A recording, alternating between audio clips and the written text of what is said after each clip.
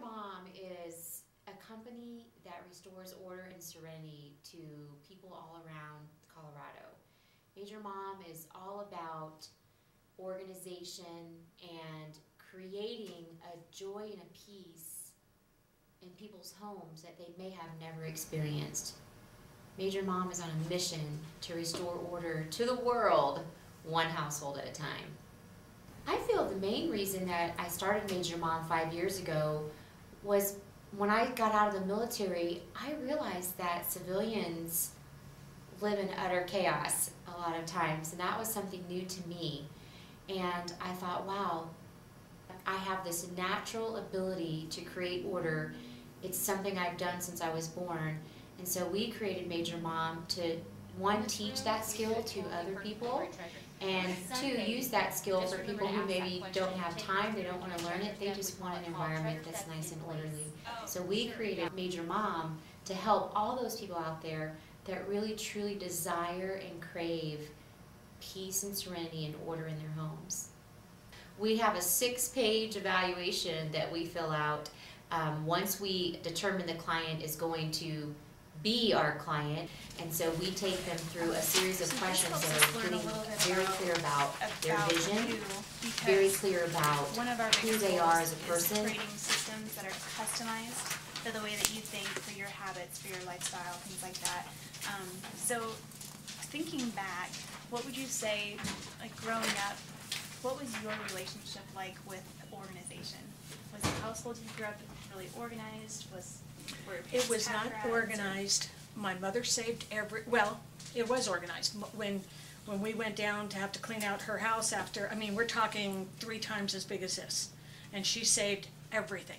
We try to get a really clear idea of when did the disorganization and clutter start, because a lot of people used to be organized and then it became disorganized. So the evaluation that we give each client is totally designed to get to know them and everything that they really want to have happen in their home. So the order of priorities would be basement, and then garage. Garage. You know, and then the rest of it are all things that, you know, like my closet when we get upstairs, you know, it started out as a basket that had ironing.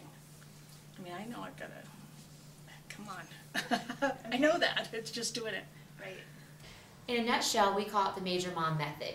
So the Major Mom method is an organized approach to organizing. It's a 3-phased method. The first phase we call picture, where we go into, say, your home and get a good idea of where you are today and where you want to be, what you tell us you want, and so we get a good picture. That's phase 1. It might not be a bad idea to be more functional upstairs and get rid of the dining room table and put one of the big white. And then depending, then this zone could be like an office zone of Tastefully Simple, and then there might be some overflow where this zone here is a transitionary zone, whether it's paper for your office or paper for scrapbooking. And that way you can kind of showcase around this area, and then maybe have a counter in here. Phase 2 is plan. Just leave it So empty. we'll, after we have a good idea of what you want, we come up with an action plan and a space plan. Desk, so like the front half kind of being a kid-friendly hangout area, and the back half being mom, mom office area. And then phase 3 is dig in. Start organizing, sorting things like with like. We try to get a system in place and someone supporting her so she can be keep, donate, sell, and oh, I don't know. And we have all those boxes down there so she can make 1,000 decisions very quickly. And this is why people don't get their homes decluttered, because they can't make 1,000 decisions quickly by themselves. They don't have the support system. They don't have a system. Well, right now in the planning of the office space, I've got receipts, I've got childhood, her daughter's pictures and paintings that she'll need to go through.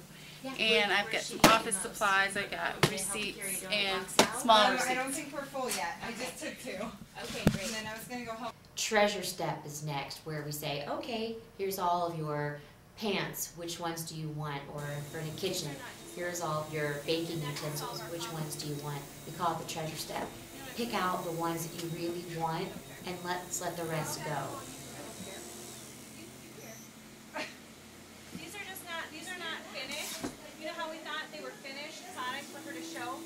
Then we establish a home for everything there.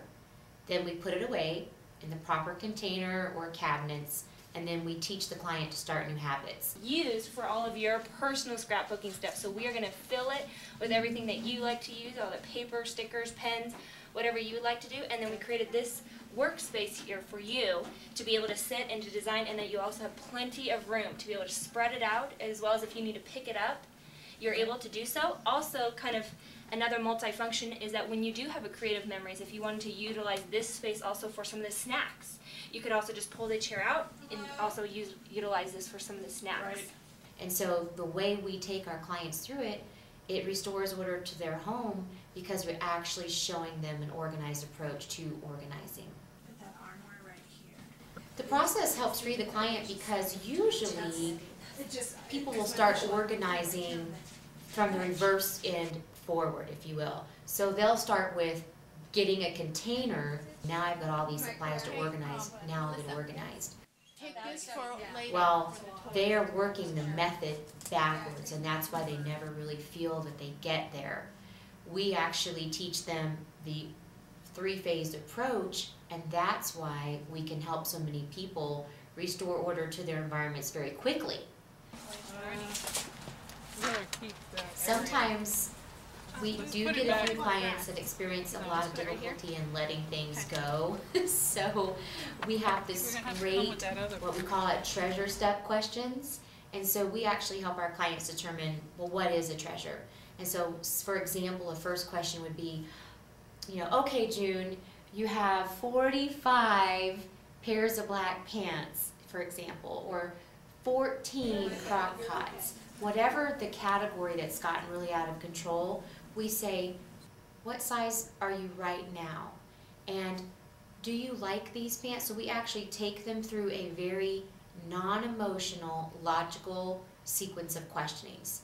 Sometimes we'll look at the crock pots and say, when is the last time you've used each of these If this is all sizes? perfect, then we will Yes. place it And back if in the the answer is, And then, I don't know. yeah, Then we walk them down the path of, let's keep the ones you use all the time, Joey and the ones you aren't Okay. using, let's go Perfect. ahead So you'd and like release to use those those? to Okay. someone who really However, needs I it know it's- today, who doesn't have any crock pots, or someone who needs some pants, who doesn't have any because they've lost them. So we help people let go of their stuff by taking them out of the emotional realm and that attachment into the logical realm, and that helps them make better decisions.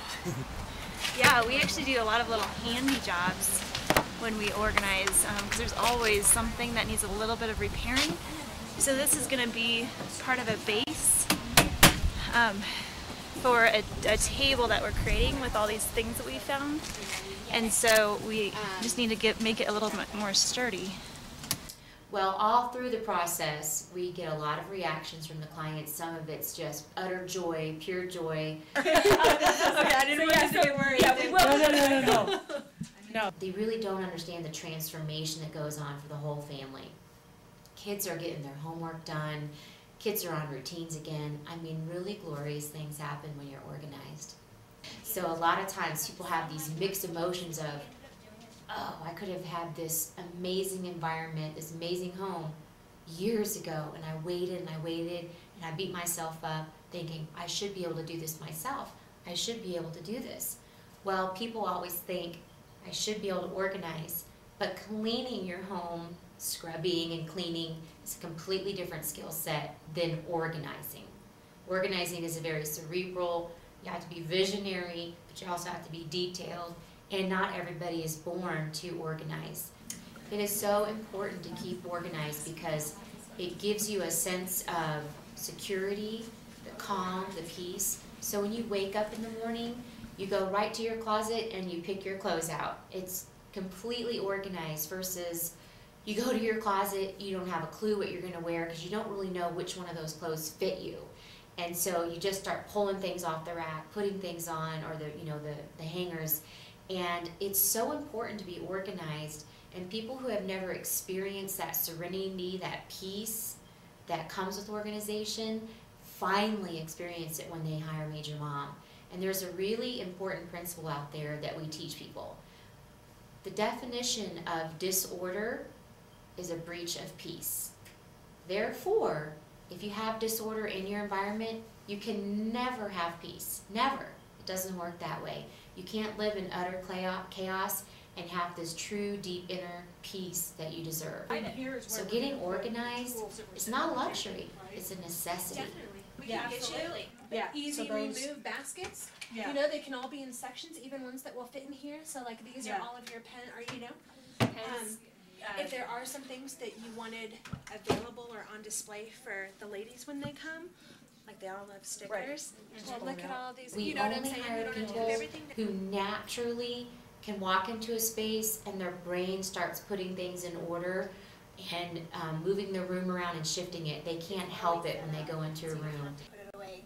And then when your friends come over to do the parties, then you can just continue working on your own stuff if that's what you do, or you can help them with some of their pages. We want people who want to serve people, and we hire everybody who has a servant's heart. I just was born to organize.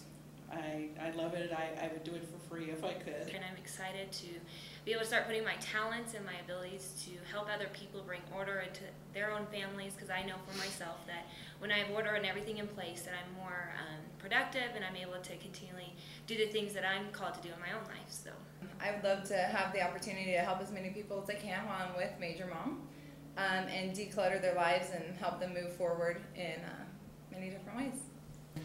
I think the most important thing to realize is that if you're wasting your time by looking for things that you know you own but can't find, if you're wasting money on duplicate purchase and off-site storage and buying bigger houses and bigger offices for all the stuff, if you are stressed out, if you're maybe even experiencing some safety problems like falling down the stairs because you tripped over stuff, if you're wasting your time and your money, your health is being sacrificed and your safety is being sacrificed, you need to call in the troops and get help and get it done. Because Major Mom makes organizing fun, we get the job done faster than anyone.